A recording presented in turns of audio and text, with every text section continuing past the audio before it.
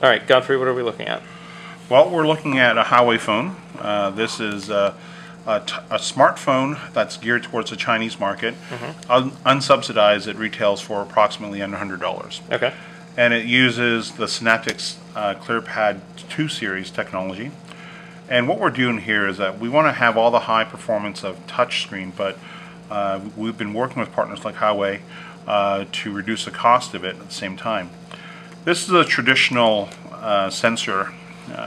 It's 2 layers, so we have one layer for transmitting and 1 layer receiving, and this together detects the touch.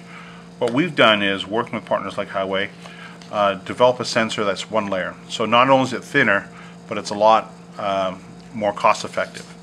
And if you look at the visual quality of it, I'm not sure if you can tell from here, but at high angles, if you look through it, you don't have to shine the light through a lot more material, and the optical quality is a lot better.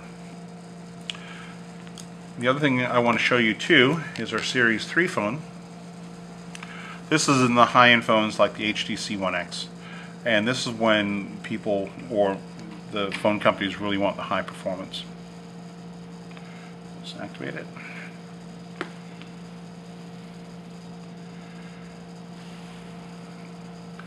This is a competitive phone using a competitive touch solution. Let's give you a quick demonstration. Again, this is our Series 3 is our high performance product.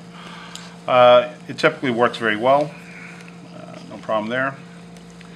But if we get into tests like linearity, by the way, we're using an application that you can download off Synaptics.com.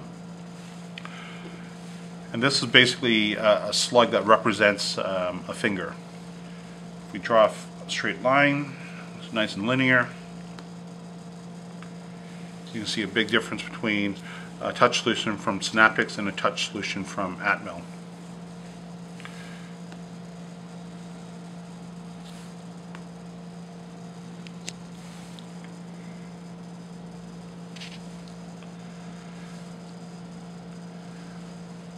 Now, part of the reason why our touch is so superior is we're able to really get through a lot of the noise and cut to the true signal. Now, another big problem that we are seeing with touch phones is that when there's a high humidity or you're sweating or it's raining out, you know, it really impacts the touch performance. Right now, when everything's dry, everything works perfectly, but if your finger is wet a little,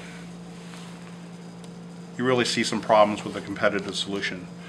As you see, it's reporting a lot of false positives, some cases up to 4 fingers. But if you go back to our solution, it's tracking true.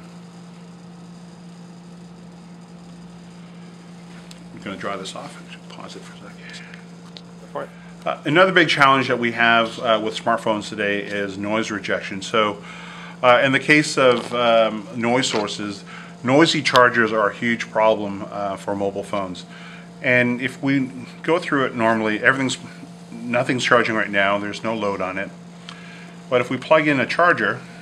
Now, this isn't the stock charger. This is just an off-the-shelf charger.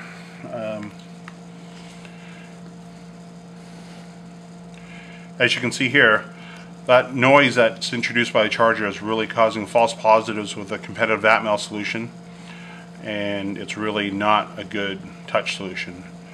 But if you charge our phone with it,